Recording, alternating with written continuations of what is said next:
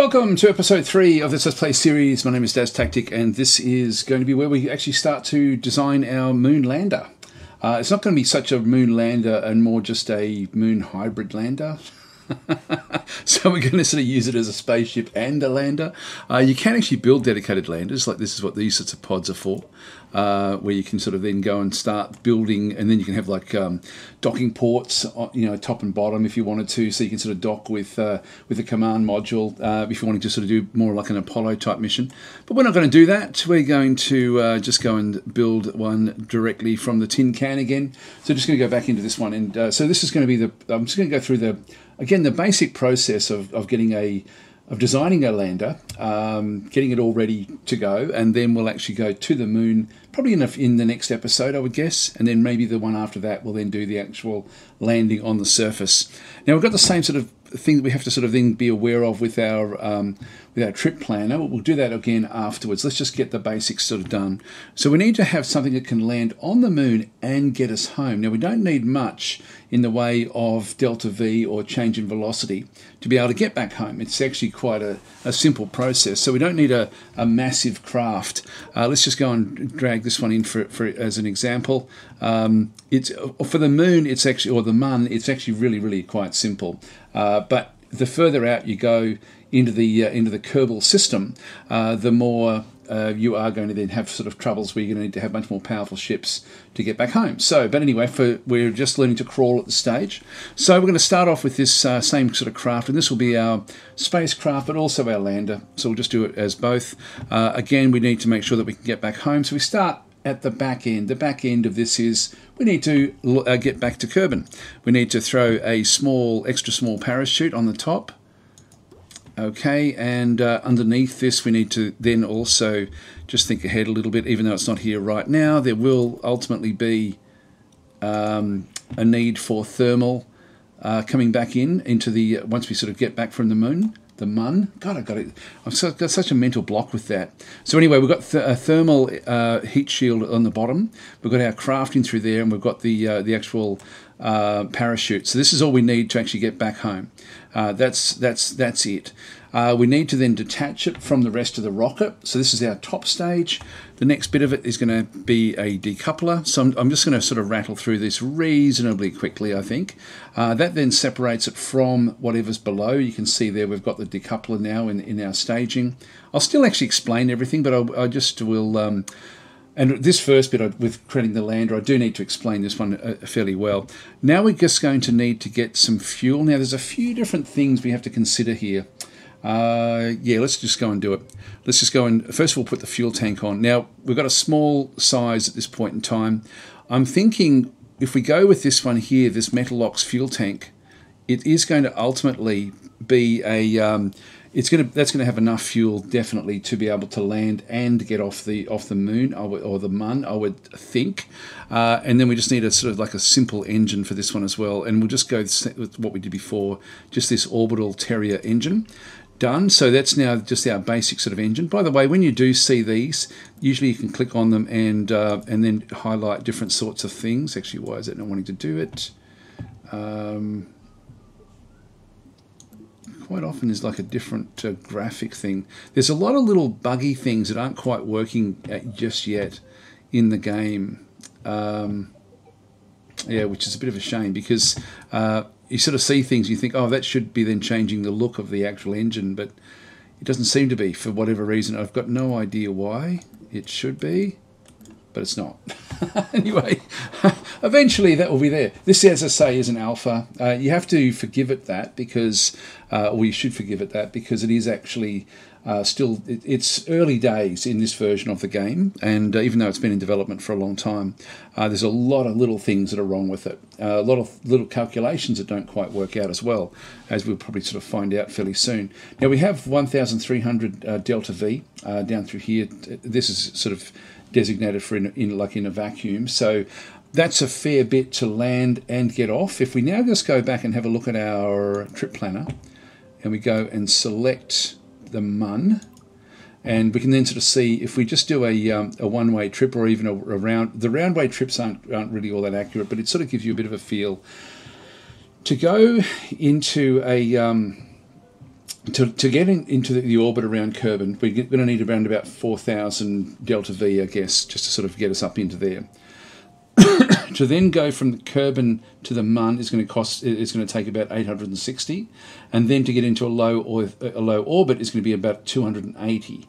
Now, to get out of a low orbit and go back to Kerbal is around about 280 as well. So we're going to need about that to get back out, and when this craft is going to need to go down to the surface, it's going to have to leave the surface and get back. So it's probably just enough. It's very, very tight, but I don't really want to take any more with me, to be honest. So I could take extra fuel tanks if we needed to.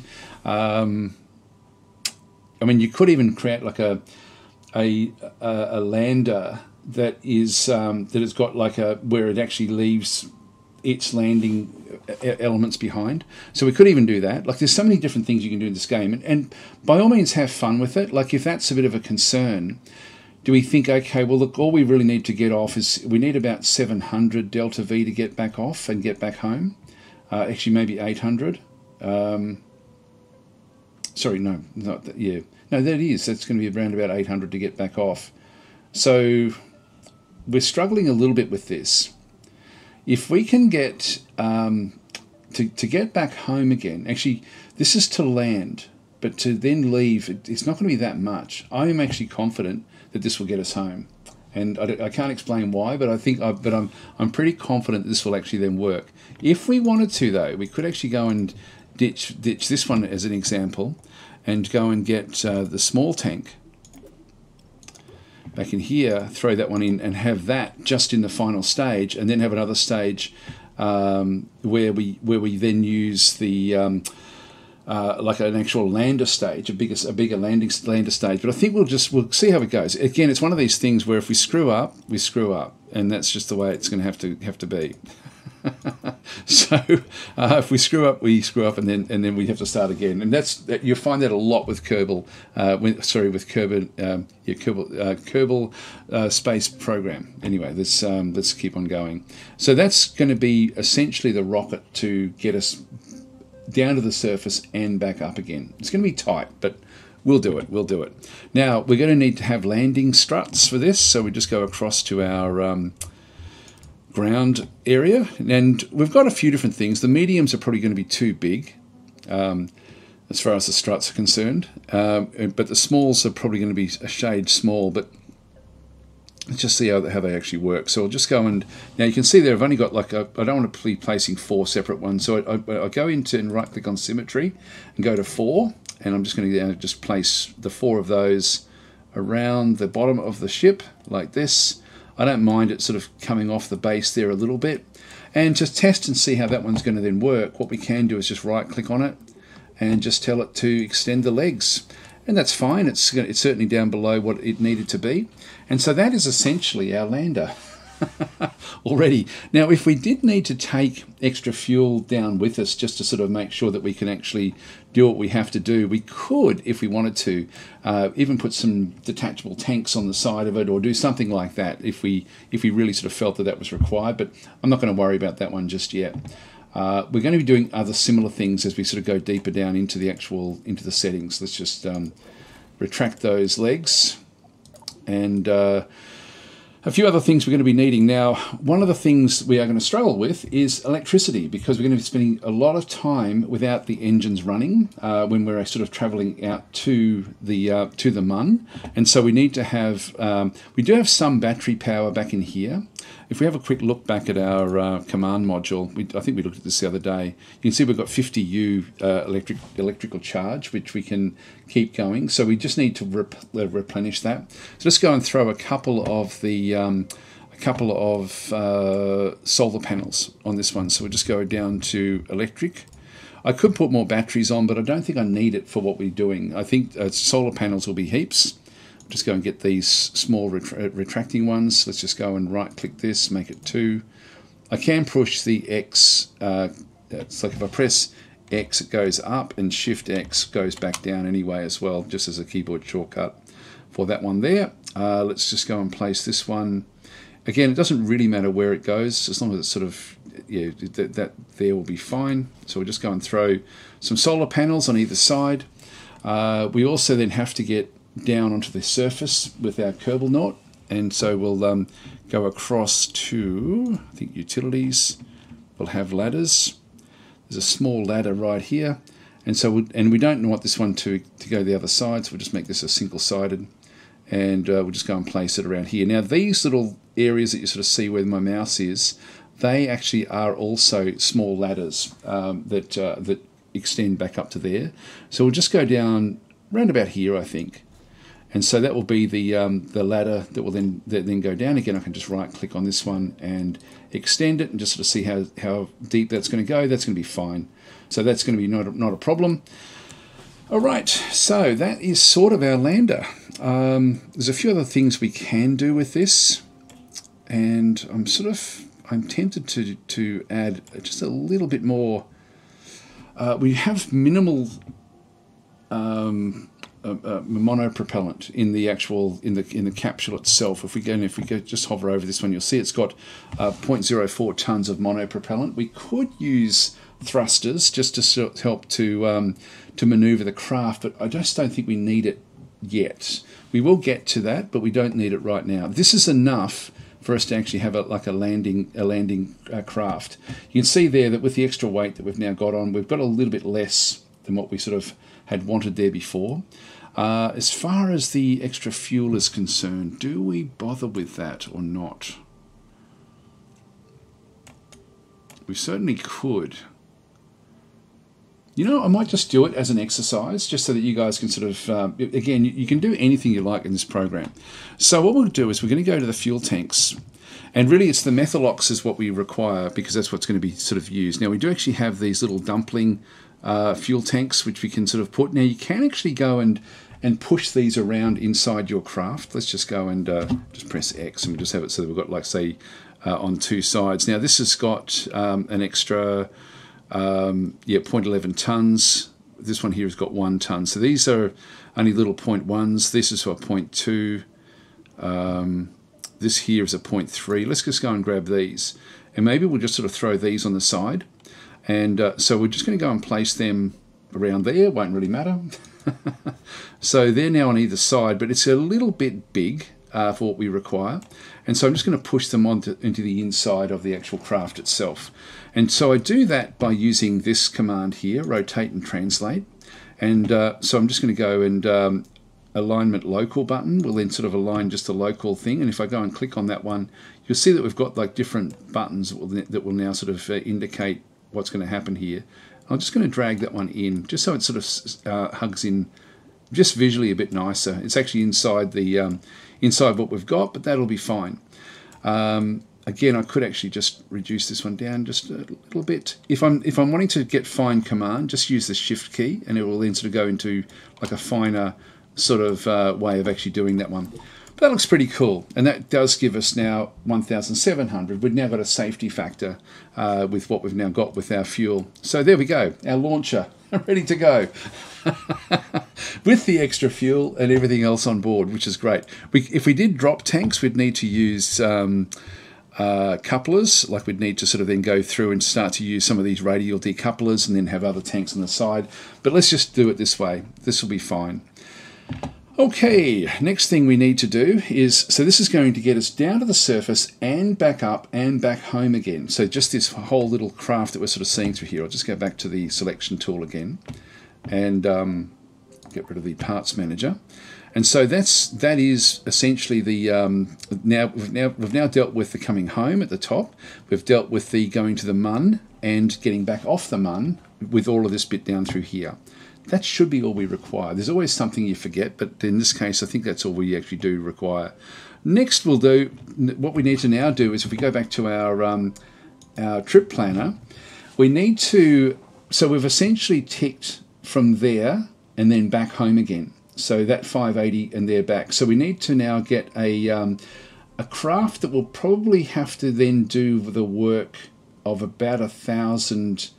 About 1,000 or so, maybe say like 1,500 delta V to leave the orbit of Kerbin and get into an orbit around the MUN. So we need to have something that will then do the MUN intercept, like the orbital intercept, and also then circularize the orbit once we get there. So we'll say around about 1,500 delta V.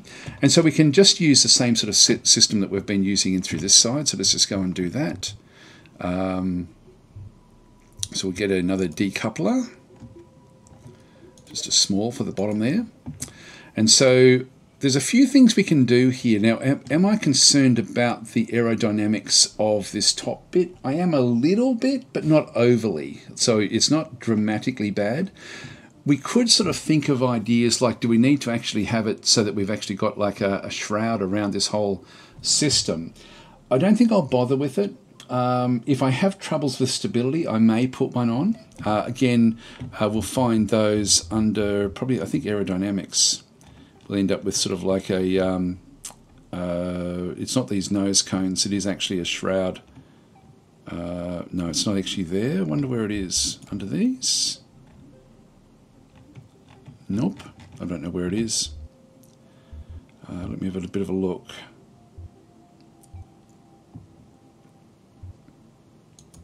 Won't be the coupling. Engine mounts, adapters, beams, panels, trusses, tubes. Still not there. Where the hell is it? I'll just pause and see if I can find it. There it is, under payloads at the very top, fairing. And so what this is, I'll just show you how to use it. We might as well throw it on, why not? It's when you play the campaign game, and my head's in the campaign game. In the campaign game, you're trying to do things as cheaply as possible, which is sort of a good way of playing the game once you sort of get to, I guess, an intermediate type level. But really, there's no cost requirements that you have to worry about playing this game. So just use anything you like. In fact, we'll sort of go with bigger rockets on this one as well. So if I go and click on that one, and then click on this in through this side, I can then go and start to then sort of see how I'm sort of now pushing, like I'm actually creating like a shape. And so I'll just get it so that it actually covers that area. In fact, if I just drag that one in slightly, and then we add another section on top, drag it up. We're missing a little bit at the bottom there, but this is essentially going to then create a an area. Actually, I'll just move that one down a little bit to, whoops, damn it. Do that again. Things don't always go according to plan.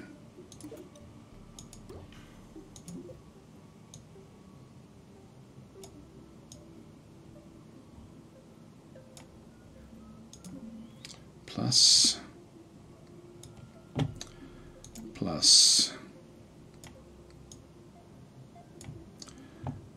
and that'll do it. And so that's just going to now give us a nice aerodynamic lift off, and then at that point we just go tick, and it just finishes it off. And so this is now fully enclosed inside this particular fairing. Now we're going to be, that also has its own area back in through there as well. So that just keeps everything aerodynamic. If you do actually have all sorts of little bits and pieces tacked onto something, just use these fairings. They're quite useful in this sort of regard. Just keeps it all nicely self-contained. So at this point, we now actually have everything that we had going to the, or landing on the MUN and coming back is back in this particular area. So the next thing we need to do is we now need to push all of this weight further on. So let's just go across to the fuel tanks again. Let's see if we use one of these fuel tanks again and just sort of see how that one goes, just to get a bit of a feel for the delta V of this stage. Let's just open this one up so we can sort of see the full delta V of each of the stages. By the way, I've actually found that I've had some errors with these, so I'm hoping it will actually still be okay, like, that it won't throw a poor error. Yeah, this is throwing an error. See how it's actually got, oh no, 634, that's nowhere near enough. So we needed to have around about, say, 1,500, so we're not even close to getting what we require there. So let's go and make this now a larger part of the ship. So we'll actually go and expand things up a little bit. So we'll get rid of that, get rid of you. We can get, with the different fuel tanks, there are fuel tanks that expand. So this one here, for example, expands from a tiny up to a small. There should be ones that also then go to mediums as well. This one is a medium that goes from a small to a medium. And so this is actually still a fuel tank, but it's got a different shape. And so this one does hold a lot more fuel, and that's going to then get up to around about the same width as our fairing happens to be. Just move this one down a little bit. And so we'll see what this one does if we then go to one of the other orbital engines, but in the medium size. And so the orbital engines, this will be a sustainer, which means that it's a bit more powerful. That's an orbital. This is a poodle engine, like a double poodle engine type thing. We've got a rocket engine, a mainsail, a sustainer, a launcher. We're getting up to the largest now. Let's just go with the poodle. The poodle is like, again, a fairly sort of small engine. 2,276, that's all we require. That's heaps. That's more than enough to now push the craft with that stage well and truly into all the different orbits and things. In fact, it's a lot more, it's overkill. It's got a lot more power there with the Delta V than what we require. We're now hitting into the next biggest stage of building these sorts of things, and so that should be that's going to be good enough for doing all the things we need to do like even getting into orbit from, like, we could even use this as our stage to get into orbit for the craft itself. So we'll now go back into the couplings. We sort of now come back into a bit more of a cleaner sort of stage.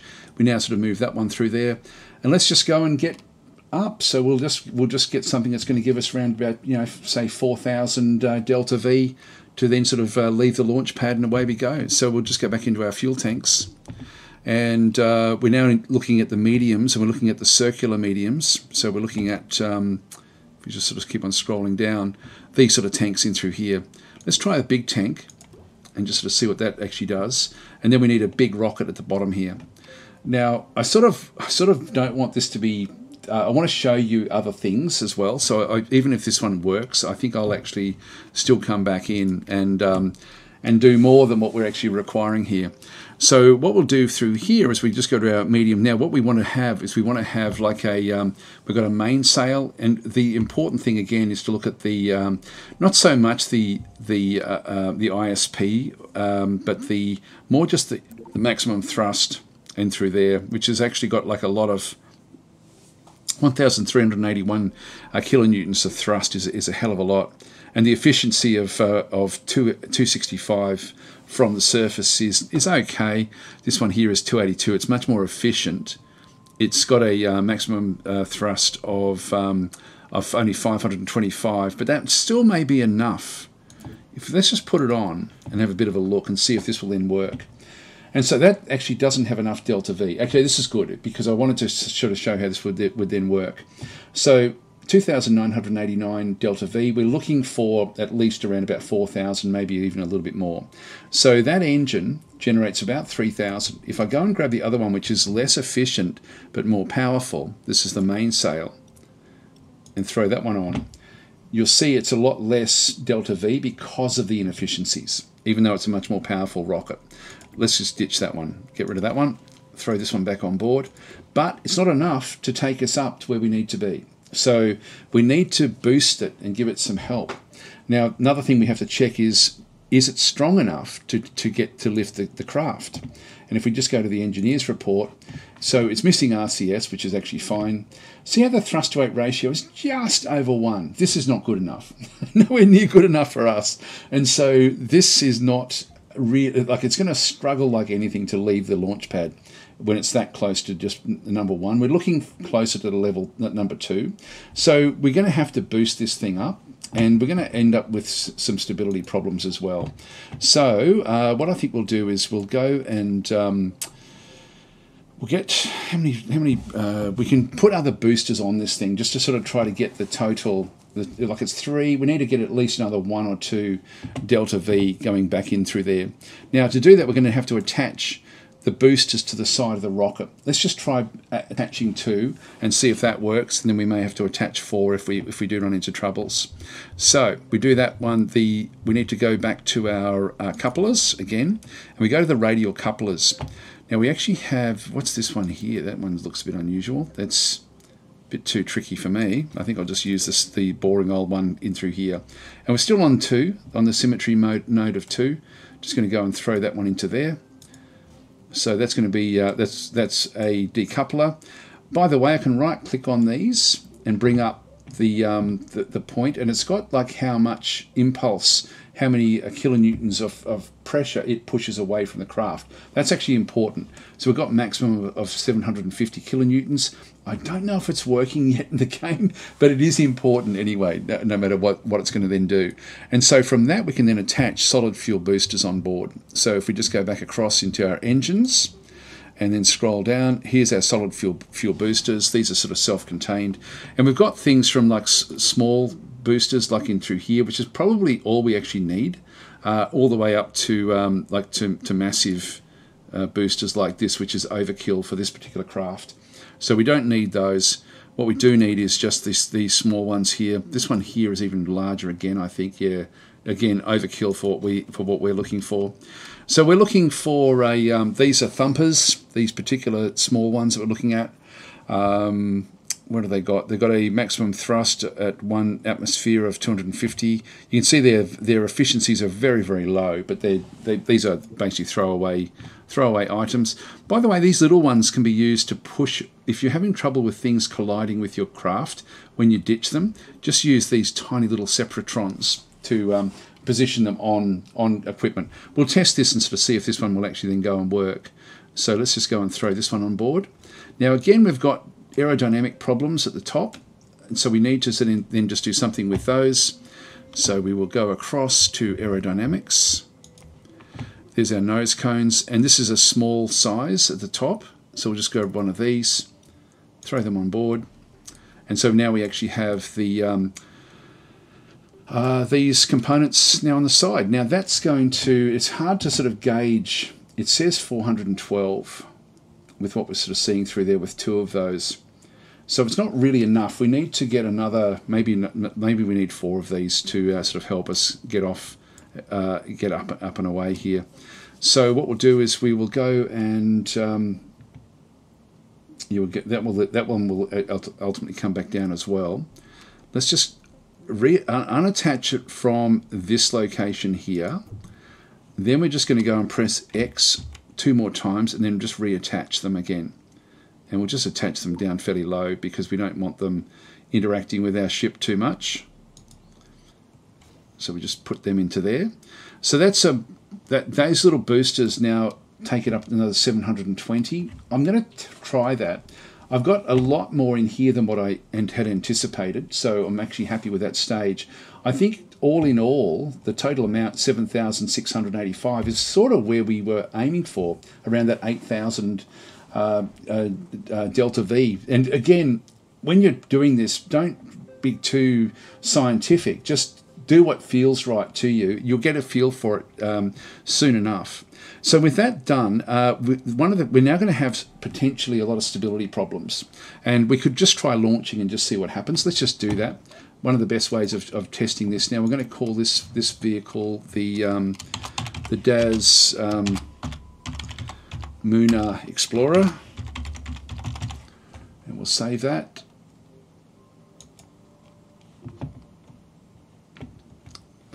Where are we?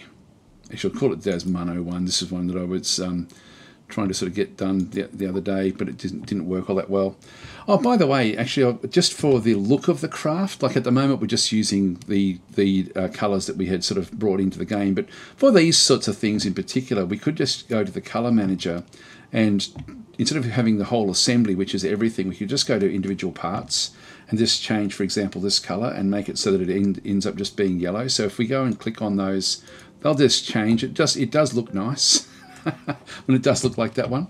So we'll leave that one. So we'll just go back into here again. So it's just a nice way of just changing the overall look. And again, even with the with what we had at the top and through here, if we wanted to sort of change the colour of that one through there, we could just this one is actually right. We can just go back in and actually that one didn't attach it. I'm not sure why. There we go. So we can change the colours. It's going to look great. The different rockets that people will design. I don't know what I clicked on. There's something inside there that's now got the full orange. Anyway, that's fine. We'll just leave that one there. So this is now the new look Muna Mono 1. Let's just save that one again and save. Okay, and so let's just go and test it. Just see what actually happens. I'm assuming it's going to fall apart and be very unstable. But we won't know that until we actually try it. So now a few things we need to do. Actually, one thing we do need to do is these 4 here probably aren't going to be able to lift the ship off. Yeah, 1.22. It's not terrible. But if we move this engine down into this area, we then end up with a bigger lot of engines back through there. See how the actual calculations failed a little bit through there? So that's actually not quite working the way that we would expect it to. That can now come back out. They then separate from there. When we're ready, we separate that one. Let's go and push this one up into this zone and get rid of that one. So when that separates, this one then fires. The fairing, I probably want the fairing to actually come off at around about the same time that this fires. But I'll keep that one separate. This one as well, for what we're doing up through here. This will ultimately be when we get to the MUN.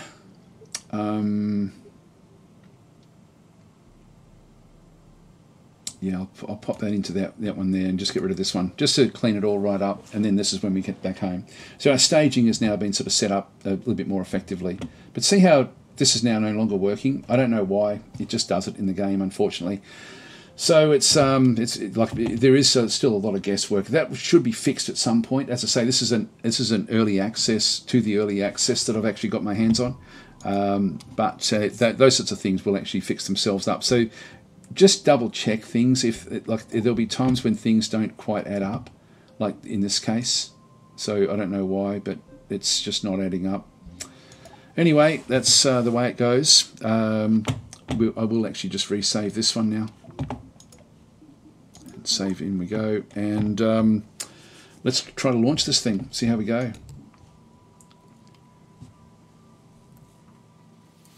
Now I'm expecting that this will try to pull itself apart. That would be my guess. Let's just speed things up. If we point towards the east, see there's something, I don't know what that's doing. No idea. There's all these little weird and wonderful things that you've sort of got to restart your game just to be able to get things sort of working again. Now, as soon as we get a little bit of a glow on the horizon, I'll stop. But there are a lot of those sorts of little buggy type things that are in the game at this stage, and they will be fixed. So I have no real qualms about that. I've got no idea. I think this is from the intro screen. It's sort of it's worrying in one sense, but like the fact that it's just so early, it actually doesn't really matter. Let's just. I think we've got everything set. This is only purely a test anyway. Let's just do the countdown. We want to gauge just how stable or unstable the craft actually is. And I'm just going to let it fly up, basically. We're seeing a little bit of movement, not too much actually. That wasn't too bad. That actually doesn't look too bad, actually. Let's just see what happens if we start to move it over. How responsive is it? Even that, low in this sort of soupy atmosphere. This isn't bad. Guys, I'm sorry to say. I was actually hoping to have some issues, but this is actually extremely stable. This would get into orbit, I think, no problem at all. Well, I don't want to do that with this ship, so I'm going to call this episode to a close, and we won't have to change. Actually, what I might do is I'll assume that there's been a problem, and I'll then come in and fix that particular problem. So you press escape, you then go and revert back to the VAB, confirm revert, because that is incredibly stable. That shouldn't have been that stable, to be honest. But you are going to design ships that aren't stable. So let's just go through the principles of how to then fix up ships that aren't stable. Just let it load in. Usually it's trial and error, trial and error, trial and error until you get it fixed. Okay, here we go. So, well, nearly here we go. Right, so typically what will happen is that you won't be able to have much control over the ship, but this engine is actually giving us a lot of control, which is actually quite nice. But if you don't actually have it, particularly when you're in the low atmosphere, you can use wings to give you more stability. So we'll add those on. So this is probably a good idea to sort of get in the habit of doing this anyway. We just need stabilizing wings, and even really small ones will actually it will help a lot. And so I'm just going to go, that's probably too small actually, I'll just go to the small ones in here. And so these are small wings. Again, I just got to get the symmetry mode up. So we're just going to press X until we got 4. And so we'll actually have them essentially hugging all the other different zones. I won't tweak the wings as such, but that's essentially going to be the bottom of the ship. That will then give us even more stability.